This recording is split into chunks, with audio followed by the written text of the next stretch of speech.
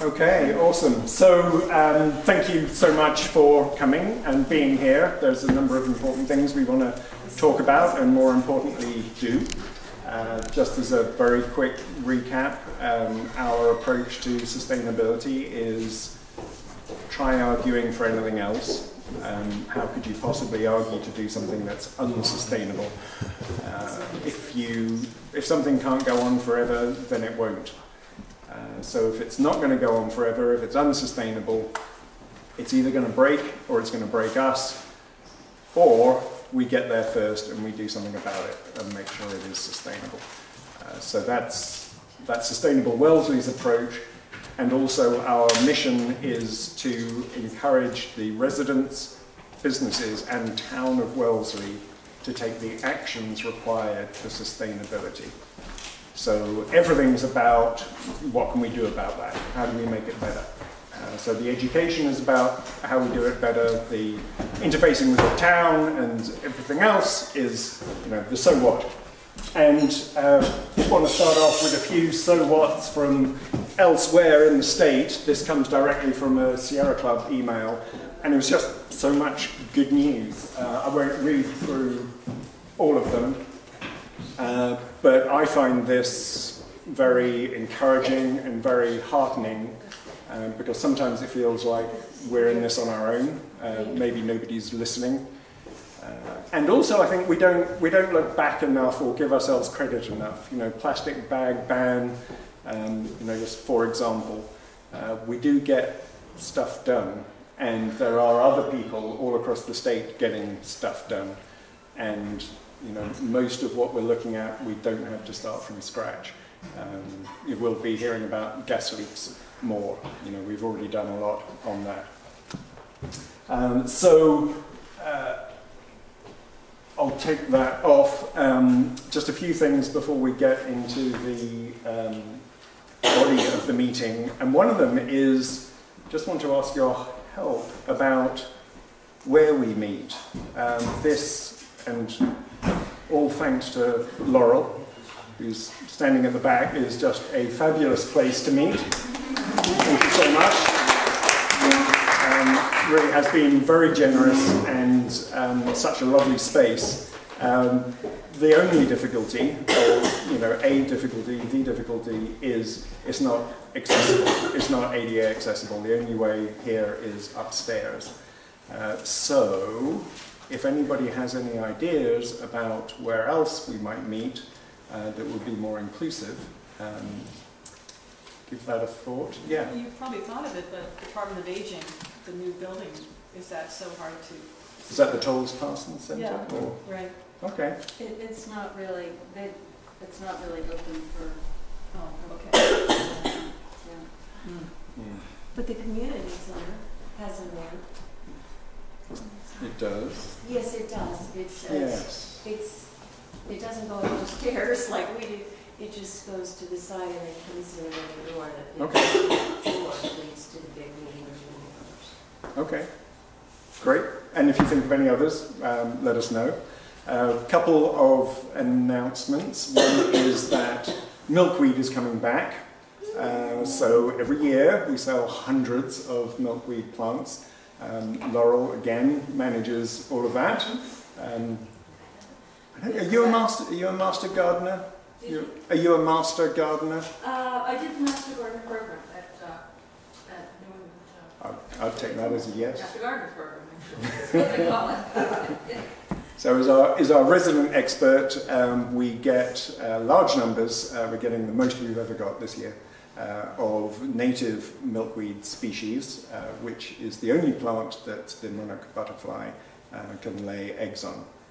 So you plant it in your garden, you get it from us at a very modest fee, and you will see monarchs. I think everybody that's planted, I certainly do, you'll see monarchs in your garden, which is great. When are they for sale? Where? They'll be arriving end of May. We go by the end of May, early June. It's a little hard to know exactly what's going to happen. So I'm waiting to hear from the growers. It'll be in our newsletter, and usually we sell at July Jubilation too, and it's a teeny tiny fundraiser for us on top of it all. Yeah. Basically, you order them off of the website, and then you come and pick them up on my porch. Okay. Yeah. They take full sun. Yes. They like full sun. Yeah. Can they make it in shade or partial? I'm going to say no because I keep buying them and it doesn't work. That's what's happened to me. Has not seen monarchs. Right. That's what's happened to me, but I haven't really. Yeah. Okay, I've got mine in several different places. I've got mine with, some of them have late shade and they work. But yeah, I think otherwise as sunny as possible. Okay, and then the MLP, our municipal light plant, has a new incentive for electric car owners. And if you promise to plug in your car and charge overnight, they will give you $8 off each month on your electricity bill. Wow. Wow. So you take a little photograph, as I understand it, of your timer just once and send it and say, look, I've set it to charge at night. So yet another reason to drive without fossil fuel emissions. Because it's worth it to the town. We pay a fixed rate for electricity. What goes on the other side gets really complicated, and their prices change dramatically according to how many people are on and what the peak load is and what capacity has to be available all year, just in case we have a really sunny day in July. And if you can take load off during the day where it's high and put it on at night, it can save the town money. So I think that was it for announcements. We are going to talk about several things today, two of which I remember. I know there's another one. One is gas leaks, one is transportation, and I'll be up again to talk about that. And the third one was? Waste reduction and the parade, pesticides. I got it. Okay, Up to you. she's got it. So we'll do a little bit on each of those. Probably most on transportation because I've got some survey data that I've done, and Joe, sorry, from the high school has a presentation to make as well, but we're going to start off with gas leaks, and then after all of that, the talking, we get more into the bit I started with, which is the action. So having heard all of that, which bit do you most identify with, which bit can you help out with, which bit do you want to make a difference with? Okay, thank you. Lisa's going to talk about gas leaks. Hi, so I'm Lisa Olney, and I'm now on the Wellesley Board of Selectmen. I was previously on the Natural Resources Commission, where we started working on gas leaks 2-3 years ago.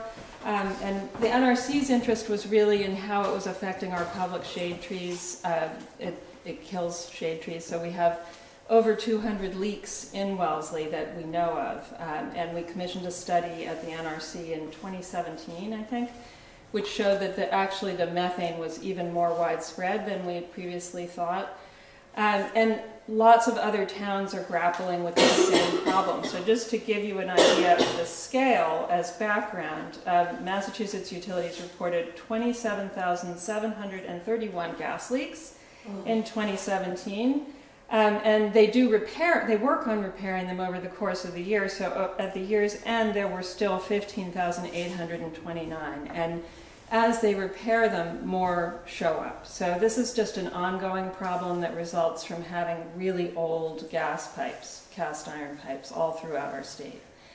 So a number of towns have gotten together to look at how we can handle this problem from the standpoint of the municipalities. And about a year ago, a group formed, sort of an informal group of about 21 towns with people from National Grid territory. National Grid has been among the slowest of the 3 major gas companies in Massachusetts to respond to this problem. And so a lot of these towns were experiencing the same frustrations that Wellesley has been without not seeing much progress. So we organized this group to approach National Grid to talk about how we might improve coordination on fixing the leaks. National Grid so far has refused to meet with the group. We made a formal request to National Grid in January, and repeated approaches to them have resulted in them declining to meet with us. So we're still working at it. We don't, we see that this is really the avenue where we can be most productive, is to try and approach them with some realistic kind of practical suggestions for improving coordination. And we're not really understanding their reluctance. So we're still at it. And in the meantime, other work that's being done on gas leaks, there are new regulations that require the gas companies to do more in the way of repair.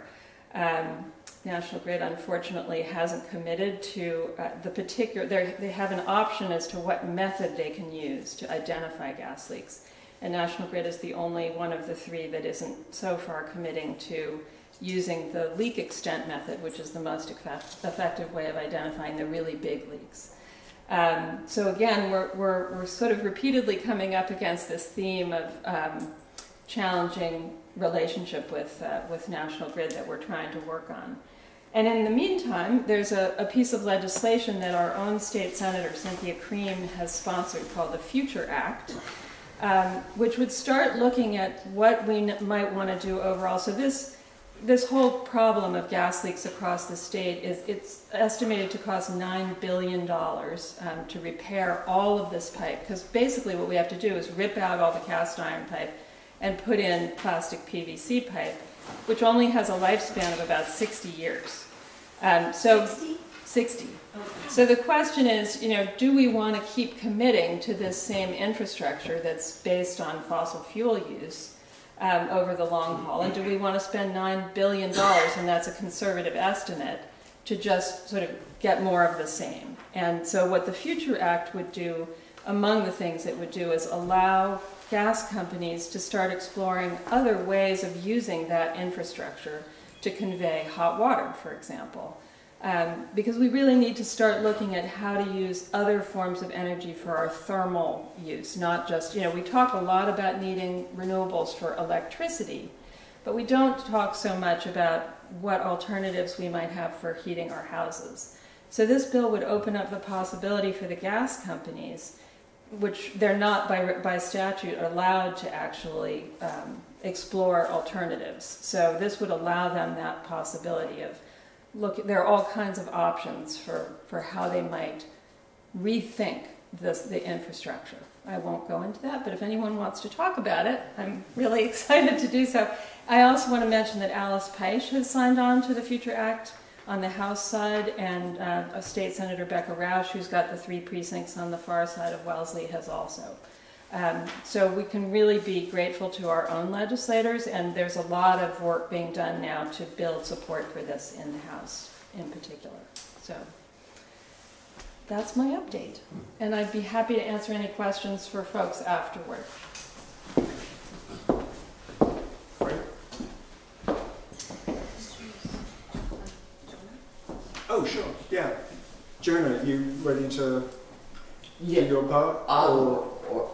I can do that now. I could do that in the middle of transportation. Okay, I'll start off the transportation piece with what I did, and then if you want to follow that, that's Ellen great. has the bigger. Yeah, and Ellen, I would like to go after Ellen too. Okay. More of a side note. Never. So I'll just get that going. I am doing a greenhouse gas inventory of Wellesley High School. So it's part of a project, part of a course that I'm doing. And one reason why I chose the high school is because it's really easy, because it's new, and there's not much you can do to improve it. So that gave me lots of spare time to focus on something that I think we can do something about, and that's transportation. In fact, a couple of things, but one of them is transportation. So what I did was I did a survey of all of Wellesley High School students. So it went out to all 1,504, got 375 replies, so 20-something%, which I'm quite happy with. We might get some more if we send out a reminder. But I think I think we can take this as at least directionally helpful. So, yeah, I went out less than a week ago. I asked people what grade they're in, how long they've been in town, how far they are from school, how they get to school, how they get home from school, what vehicle they're in so I can work out the emissions, whether they're sharing a ride, whether they're being driven or driving themselves, and also asked, why, if you don't walk or take the bus or ride a bike or share a car, why not?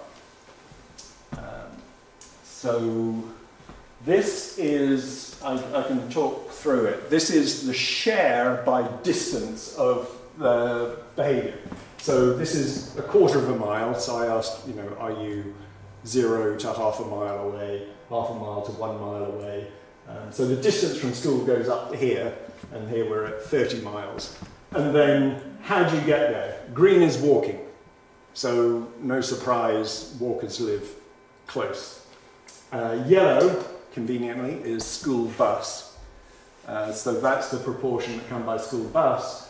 Red is driven by somebody else, and orange is drive themselves. So the red colours are cars, bus, walking with a little bit of riding, and one person that takes the public bus. One observation is from here on, so more than half a mile away, a car is used for at least half of all of the trips to school. So that's the share, but then not everybody, we don't have equal numbers of people living at all of those distances. So this is counting the number of trips. So most people are at the 1 to 2.5 miles or 2.5 to 4 miles distance. And we've got a fair amount of bus there, but then drive myself and driven. If you've got any questions asked, my plan is just to kind of skip through it to give you a little colour. Yeah? Just to be clear to people, the 7.5 to 30 is likely on students who are participating in the METCO program, so Yes. they live in Boston. Yes, yes. So can I ask a quick question? Yeah. So on that first slide, did that vary seasonally? Like, did you ask them? No. But a really good point. It was last Tuesday, and I said, what's your typical way to school? And if you don't have a typical way, answer for today. So it's a stab. Mm-hmm. And yes, I'm sure it changes by season. Which is 70% one... of the kids at the high school participate in athletics. So if you have a hockey bag one season, you're in lacrosse stuff, I'm sure it does alter. Yeah. Yeah, I'm putting, was that, sorry, just to school? No, this is... this is to school, and it's very similar from. Okay. It starts getting really complicated for that reason. Yeah, no, I know. That's People what- don't go home. Right. And I did Same. ask, so do you go home? And if you don't, where do you go? And how do you get there? And the data starts getting... Way complicated. But good point. That's the numbers of trips. And then if we look at the emissions, is this too small? I can make that bigger.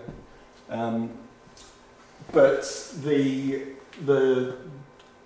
point is, the emissions from a school bus, even though it's quite a lot of trips, is pretty small because you've got a lot of people in a bus. It only does 7 miles per gallon and uses diesel, but it's taking a lot of people. The drive myself in orange, and then the driven is obviously the preponderance. And then one question that was very relevant to me, and I think is very relevant anyway, is, so what? Does that really matter? We look at the traffic, we look at the cars, and we think, gosh, all those SUVs, they're sitting there and they're idling, and there's pollution and emissions, and is it really a lot? Mm-hmm. And the answer is yes, it is. It compares with, it's about the same amount of emissions as the school gets from all of its use of natural gas for a whole year. So this is multiplied out for a year. So if you could take out all of the heating and cooking from the school, you'd have the same impact as if you took out all of the student commuting. And that doesn't count all the congestion of all the other cars caused by the school congestion. Right. Yes. And this is looking at emissions, it's not looking at ozone and particulates and other things that have health impacts. And then also, so that was this one in comparison with the heating and cooking emissions. And it's 2/3 of the amounts of emissions that comes from the electricity used at the high school. What, if anything, does the school administration do with students about transportation-related issues? First, do they do anything? I don't know. I can answer that That's one. We might get a response when Jonah stands up. Sorry, is there a question? So the last thing was I asked people, so why not? And I prompted them with some of these, and then they added some of their own. So across all of bus and ride and car share, why don't I do that? Or what would make me do it? Well, if I lived closer, and that's kind of, I would walk if I lived closer. Look at this though, second most, if I knew of another student with the same schedule, then I could share a ride. I mean, internet. What's the company called? I contacted, there's Miles to Share. Miles to Share is a startup that does this for schools. If we could park more easily, we as a driver and another student could park more easily. If the weather was better, I gave them that one. Wait, so can I just clarify? So if we could park more easily, in other words, if we could park more easily, we'd be more likely to carpool? Yes. That was the So yes. I can Or if there was a favour given right. to car sharing incentive. So we have, and Jonah, I don't want to steal your thunder, but 230, 250 plus students driving every day. There are 100 parking spots, I got all of this from Jonah, in the parking lot for students. They cost a lot of money to the student, and 20 of them are for car sharers. So how about making them all for car sharing? More bus times available in the morning. If the bus was less expensive, if I felt comfortable driving with another student, bus times in the afternoon, places in the afternoon, more comfortable on the bus if I felt safe. Hold on a second. Quinn. Yeah. Why are they not comfortable on the bus?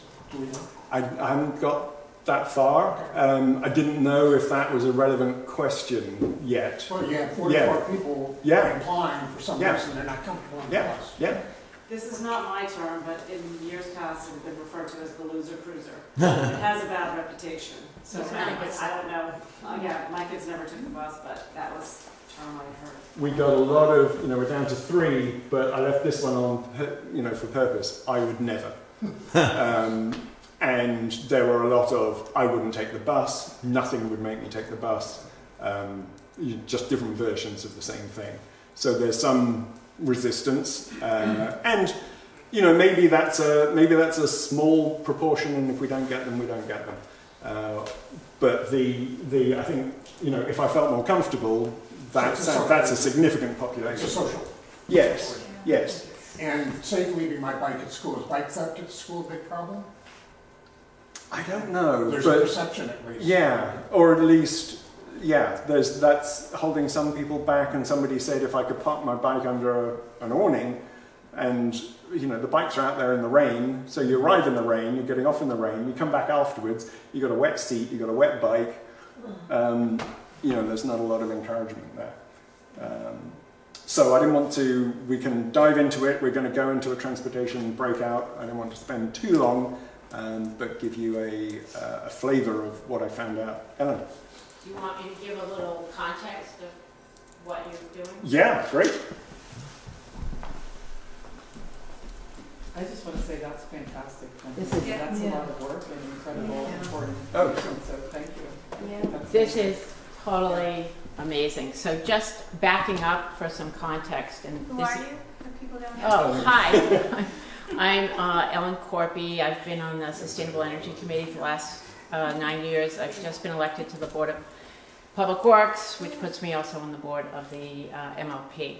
And so on the Sustainable Energy Committee, the big elephant in the room has been transportation, because emissions were being reduced in other places, and in transportation they weren't, and it's 43% of the carbon footprint. And it was for a whole bunch of reasons, it's something we just never dealt with. And finally, about a year ago, we said, wow, we have to address this. And by default, I ended up being the one coordinating that. And it was a little daunting, because transportation is such a big subject. And also, most of it's not in our power. I mean, commuter rail, public buses, emission requirements on vehicles, none of that is under our control. So it was like, okay, what do we do here? So one of the things we started researching was school transportation. And we tried to engage a conversation. Now remember, we're not grassroots, we're the town, so we very quietly, it's our job to work the inside. And so on the inside, we were talking to the schools, and we were given every reason, like, oh, well, we're very busy, we don't have time, give us a note about that. And then one of the people in our working group discovered a benchmarking study in which we found out that we have 25% of our students ride the bus, 35% in Needham, and 53% in Lexington. And Lexington is a very comparable town to ours. So that started giving us a little bit of traction. And so I would say what gave us our final push over the threshold was the students raising their hand to voice some very valid concerns where their needs are not being met, and simultaneously Quentin raising his hand with these results here are going to give us a big, giant step in this conversation. So where we are on school transportation after over a year is that the assistant superintendent who is in charge of that, who ran the school transportation program in Weston, so she knows that issue very well, is actually, and it's not official, but we're told will be the school's representative on the Sustainable Energy Committee. And she is now telling us that in beginning of June, as soon as she gets the labor negotiations behind her, she is now going to start focusing on this issue. So I think, some solutions were screaming out of your, your survey. So I think that this is going to, so we've got it teed up for someone who's ready to listen, who's the person in the school administration that actually can do something about this. So, so I just want to talk really quickly about some of the other entry points that we found, and we're beginning to make some progress, but I'll go real quick. So besides what I've talked about on the schools, the Green Schools has been doing some really super work, and now with the Girl Scouts on anti-idling, and Safe Routes to Schools, which encourages other forms of transportation other than vehicles, is working with Fisk School, and we're trying to, again, plug that in more broadly among the schools. We've also had the members of the school committee met with the Safe Routes to School people to find out how to incorporate, when they do the redistricting, how to incorporate Safe Routes to Schools, alternate ways of getting to school into the redistricting process, which was done in Newton and which is done in Lexington. We've now formed a bicycle working group, and Ellen Gibbs is going to chair that, and I know Scott Bender's on it. I don't know if anyone else here has signed up for that. The town has signed up for a state program called Complete Streets, which means that whenever we are reconstructing a street, we take into account not just what's good for vehicles, but what's good for everybody, and we try to encourage safe multimodal transportation issues. We just got a briefing on sidewalks at the DPW. We've looked at the sidewalk map, and they are developing a sidewalk policy and ultimately a sidewalk master plan. We have to make sure that ties into what's going on with the rest of the town. Always a challenge in Wellesley. On ride sharing, there's a great app that we could get for free for the town for all the employees, and Mary is researching that, and also what apps are available for ride sharing. Possibly we could do some kind of broader initiative to encourage ride sharing for commuting, and I love the idea. I think what blew me away the most there was number 2, about the issue of willingness to share rides. Breaking down segmentation is a big piece of how we can resolve some of these things, and this is an example in Lexington, where 53% already of the students are riding the school buses. They have something called Lex Express, which is their public bus. 50% of the riders on that bus are students. So think about this. If you got out of school and there was a public bus going up and down Washington Street, going to Lynx, going to the Warren Building, maybe after Lynx going to 900 Worcester, we're going to have real traffic problems. If that could be an alternative to a school bus. And so to that end, we have started conversations with the Metro West, Metro West Regional Transit Authority, who runs 2 buses. Right now they run a bus right down Route 9 during rush hour every 20 minutes, goes from the Natick Mall to Woodland MBTA, and it never stops in Wellesley.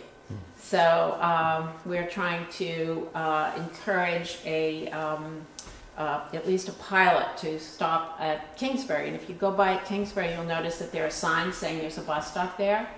Guess what? They didn't even know those signs were there, and there's not a bus stop there. So that's... There was 40 years ago. Right. There was. There used to be. Council on Aging, we identified a bunch of transportation opportunities for them to improve. They have 1 to 3 people sitting on a bus that gets like 8 miles to the gallon, and certainly not emissions or financially the best way to do it. And so their management is dealing with that. On electric cars, you talked about this app that is going to be announced shortly by the MLP. And wrapping around it, we're going to have a program to encourage people to purchase electric vehicles. And because our rates are so low, the break even in Wellesley is hundreds and hundreds of dollars better than if you lived in Needham. And that's it. So that's what we're doing. And so we actually are beginning to get a little bit of traction on the issue. Wow. Well, Thank you. Okay. Jonah can probably speak to this better. Another thing that adds to the complexity is the different start times at the high school. Uh-huh. So there, they did add that early or late bus. So normally the bus would do the 7:30 pickup before the 7:30 start time, but then there's a 8:30 and a 9:30 start time, so the kids don't want to take the bus if they have a 9:30. Yeah. But then they added the 8:30 bus, and that was wildly popular.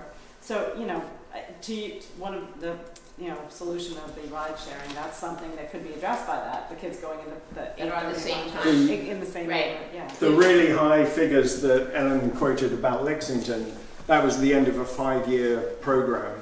And there was just all of these little bits and pieces that they did, and it's just chipping away at getting the times right and getting... Right. There's Yeah. no silver bullet. No. Exactly. No, It's but it a can be whole done. bunch of things. But one thing I forgot to say is that the Unified Plan said that we should have a mobility committee. Lexington has a transportation committee. And because it's urban planning, we're talking about putting in housing at Wellesley Office Park. We have kids on Barton Road who get a scholarship to camp and then don't have transportation to get there.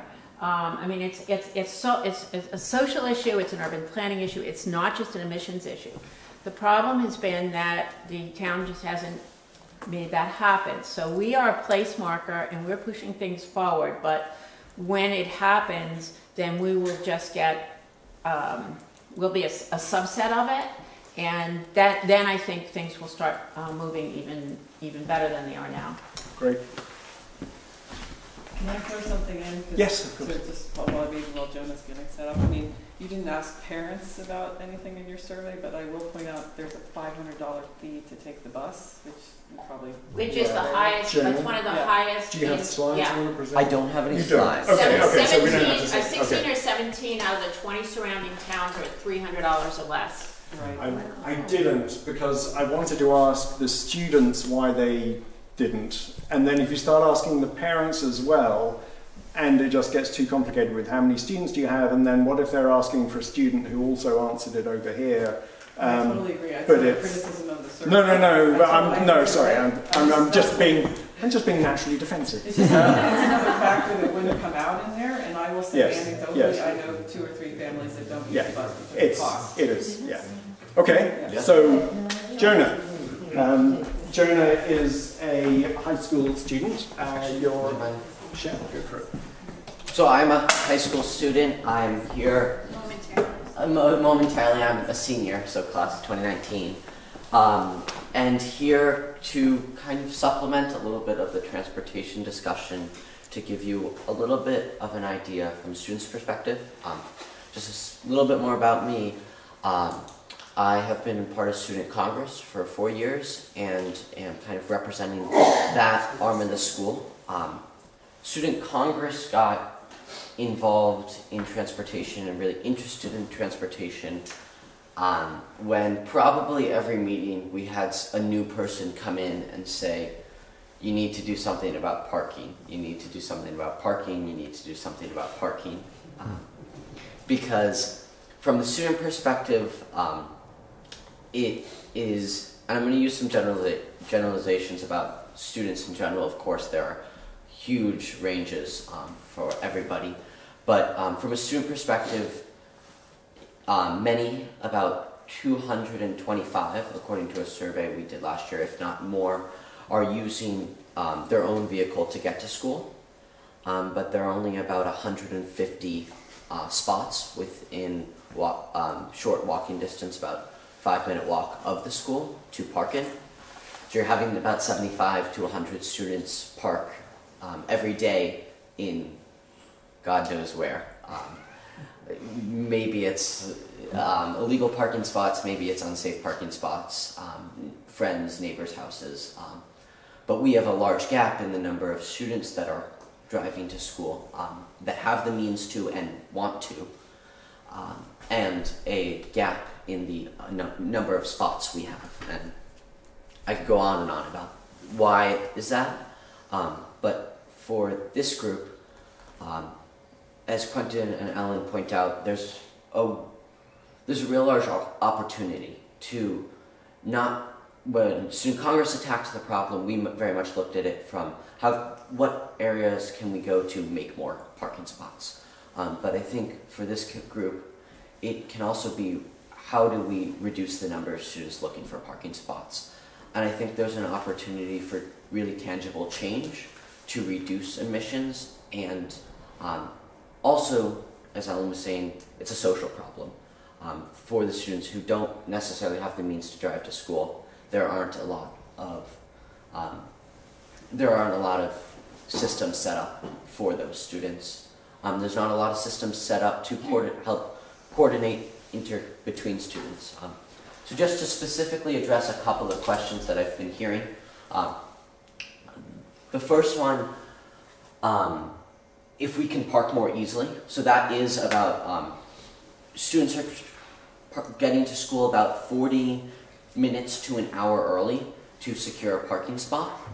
And so for me, specifically, that would mean the ninth grader down the street would much rather go with his parents to school, because I have to get there 40 minutes early because I'm then going to practice, etc. And he doesn't want to carpool with me because that includes getting up 40 minutes earlier. So I think that parking more easily, that's kind of the issue right there. Which can, miles to share, there's a bunch of other options. If I felt more comfortable on the bus, so that was one, the loser cruiser comment. I've actually never heard that. I think a lot of students have, and a lot of families make the conscious decision that paying the money for a potentially second or third car is going to be worth it. And a lot of families in Wellesley have the ability to make that choice. And so why then, oh, of course I would never take the bus if I can just drive my own car to school. But what if the bus actually makes it easier on the student is a question. You have, I think the number's above 50-60% of students participating in sports each year. Well, what if that bus makes it really easy on the student and gets you to Sprague Fields and what's going to be this sports complex? So that's one question. I don't think there's necessarily a stigma against the bus, but I think it's impractical for a lot of students.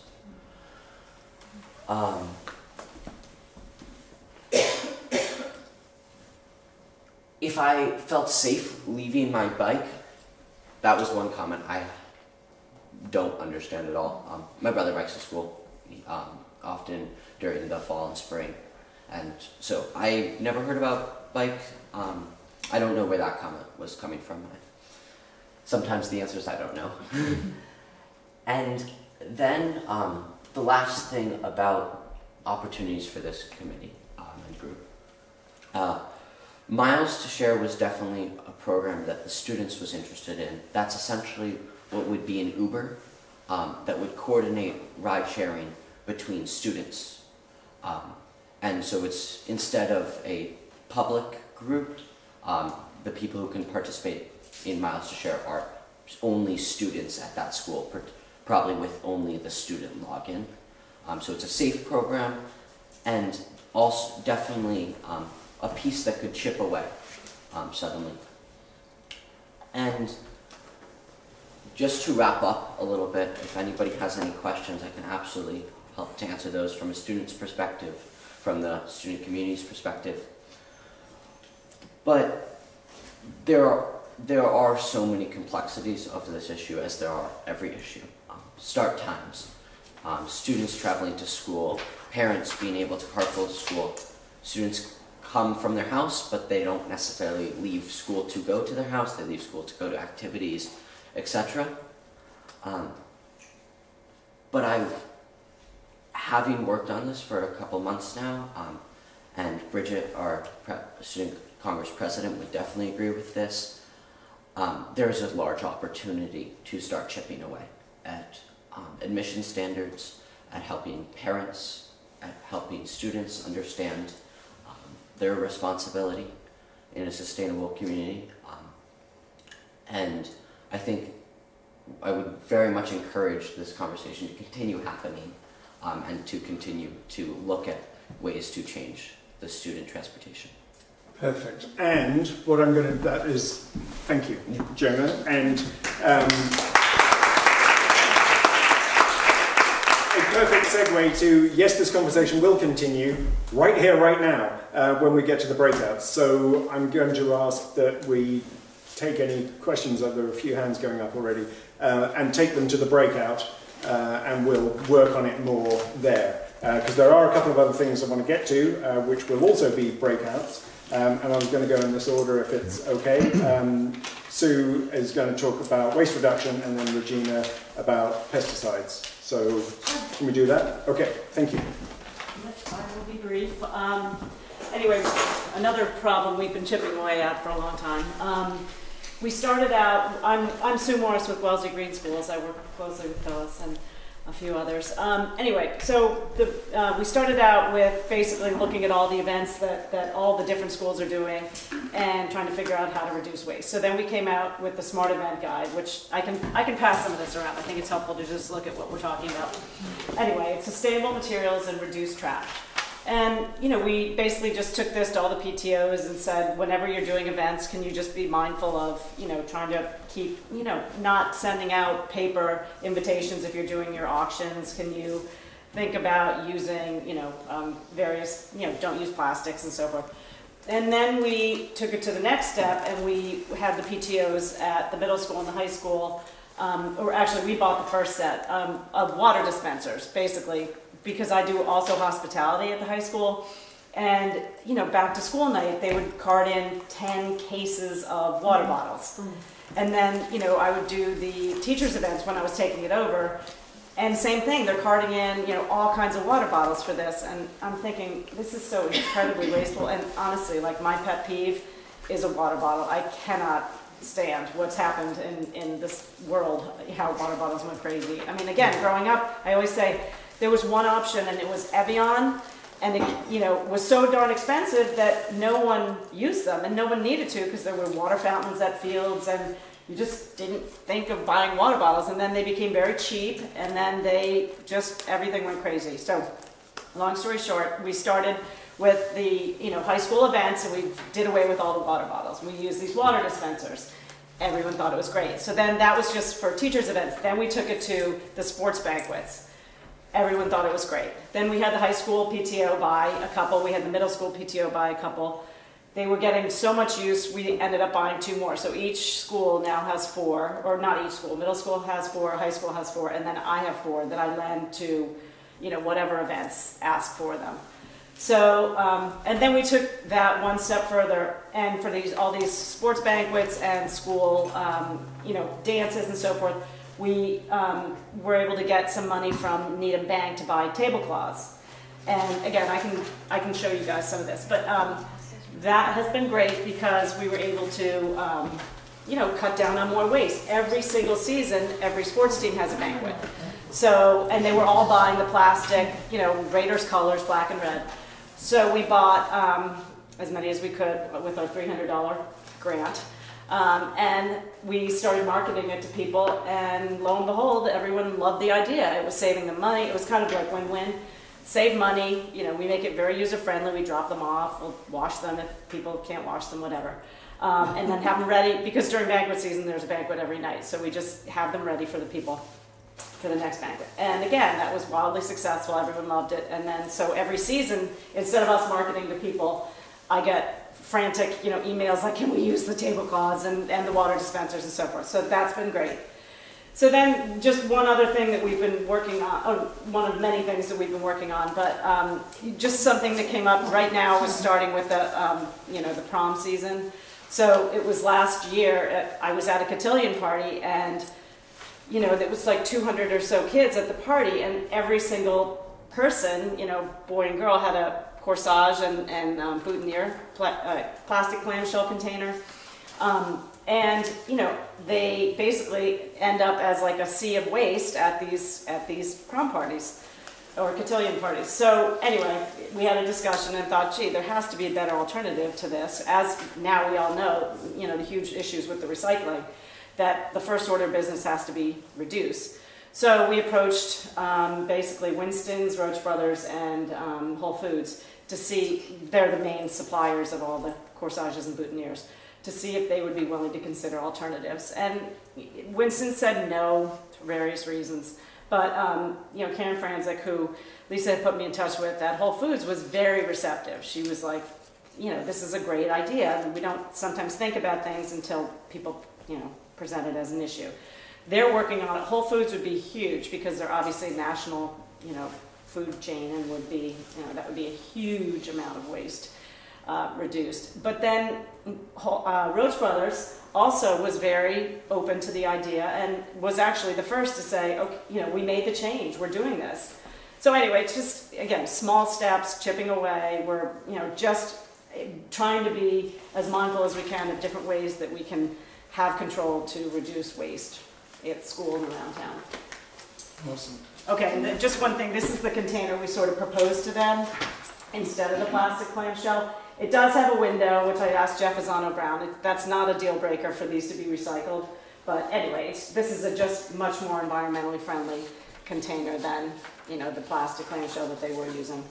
So when we break out, you could use some help in pushing some of these projects forwards to build on your fabulous success. Yes, and so my next target is these black plastic containers that all the restaurants and in fact Wellesley Country Club drives me crazy. Black plastic is a huge problem for various reasons. It's a scrap plastic, low grade. It's not. There's no, you know, there's a reuse for it. Everyone can reuse them in their own home, but they're not very recyclable. And in fact, the black plastic contaminates other recycling. So this is what a lot of the restaurants are using because it preserves the food. And, you know, yes. What are they using it for? So I'm good. Yeah. Yeah. So that's my next big target. Okay. And I know this issue is hitting a lot of different. Thank you, Sue. Do you guys want to stand up and mention anything about it, or no? Do I put you on the spot? You want me to read? Come on up.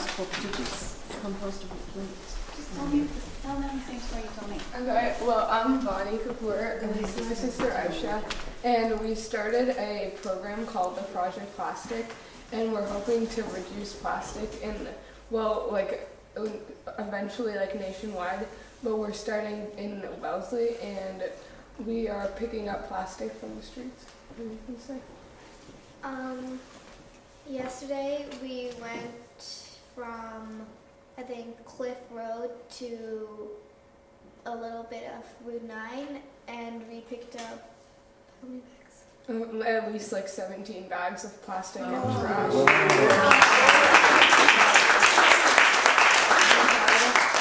Like 17 people there, and there was like a bag per person, and we didn't even travel like a half mile, and all of that trash came out of like that half mile on the sidewalk of Route 9. And it was like the westbound side?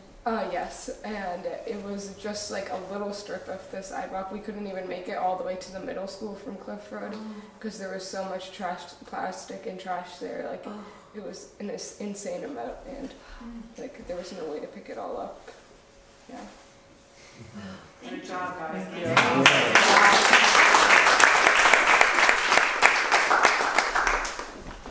So, Regina, Yeah, well, if you want I don't have a wrap us up. Group, but I'm Regina LaRock. I know many of you. Also the chair of the Natural Resources Commission. And I'll just highlight the Healthy Yard program. Have you guys seen the signs around town? Raise your hands if you have. Somebody put one in my yard. Okay. So we have a campaign going to encourage people to not apply pesticides and herbicides to their lawns and to be proud of it. And so you'll see the green signs around. If anybody doesn't have one and would like to host one, let me know and we'll get one for your yard. And we're also making a video, which Wellesley Media is going to be finishing up in the next couple of weeks, and it would be great to help disseminate that. And then lastly, I'll just point out there's some legislation coming up in the state legislature, which we all should be paying attention to, and I don't know the numbers offhand, but there is a bill to propose banning the pesticide preemption law, which prohibits municipalities from banning pesticides in a more strong way than the state does. So essentially towns can't do anything to prevent pesticide use on non-municipal lands. This law would change that. There also is a proposed. What's it called? She doesn't know. It's called the pesticide preemption override. If you just search. It's a little confusing. Could you just explain it? So there is a law in many states called the pesticide preemption, which has been promoted by the chemical industries for the most part, that forbids municipalities from preventing the use of pesticides on private lands. It's in place in many states across the country. This would prevent that in Massachusetts, and hence would allow towns to pass their own bylaws controlling pesticide use. We already do not apply pesticides on town-owned land. This would allow us to potentially think about making requirements of private land as well. The reason this is important, obviously, is because there's a wide and increasing body of literature that shows that these chemicals have health impacts on humans and animals, and So that is pending in the state legislature, and I would encourage you, if you go to the website of the state legislature and search pesticide, you'll find the bill numbers. You can call our state reps and ask them to support it. I think Cynthia Cream already does, Becca Rausch. And the second law that is a bill that is being proposed is a glyphosate ban in the state of Massachusetts. So glyphosate is Roundup, and you probably have heard about the recent lawsuits against Monsanto, deeming it was responsible for lymphoma in a few cases, and so there's a lot of attention about the health risks of glyphosate. So another thing you might want to do is look into supporting that legislation in Massachusetts. I think in Quebec, I have a place up in Quebec, and you cannot buy Roundup in Quebec. Correct. It's I don't know banned about in the rest of Canada, but in that's Europe. banned in Canada. Yeah. That's been in place for years. Right. That's what inspired the pesticide companies to pass these pesticide drainage laws here in the States. Glyphosate is the most commonly used pesticide in the United States. Oh. So it's, probably everybody here has heard of Roundup. And you see the ads on television with the little wilting dandelion. And so it would be huge if it passed. So Regina, are you asking for help? I don't know if I really. Well, one thing we touched was, Trish and the three of us were on a call with a couple others.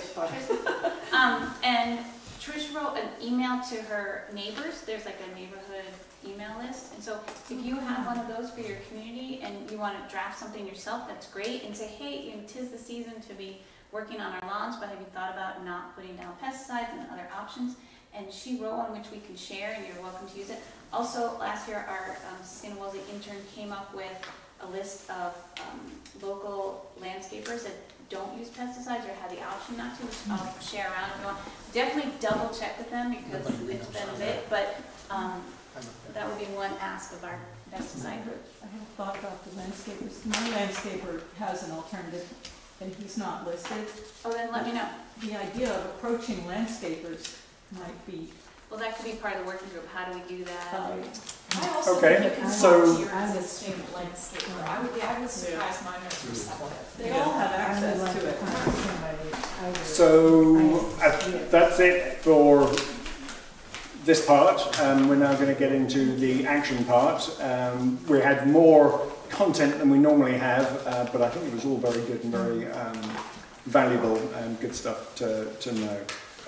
So we're going to break into just two different groups. Those that want to work on waste, and particularly black plastic, with Sue.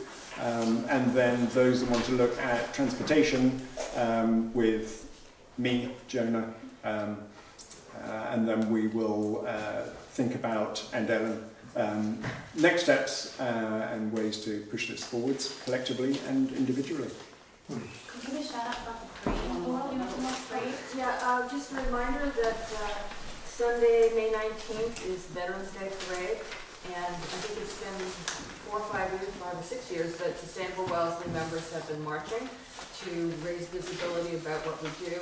And last year we had a fabulous float, thanks to Scott Bender, to promote not using pesticides in the yards. And he had a Tesla pulling it, so it was quite nice. It was a great attention-getting thing, and we actually won an award. So we're doing it again this year. If you're here in town and you'd like to participate, we'd love to have you. There's a sign-up sheet, and we would love to have kids riding on the float. So please sign up. It's a lot of fun, and it's just a short part of your day. And I'm not sure, I think the theme this year might be about Rachel Carson. I haven't heard from Scott, so, but we're working on a theme. And so please join us if you can. We'd love to have you. Great. Okay, so Sue, maybe if you can find a... No, sorry, one more thing.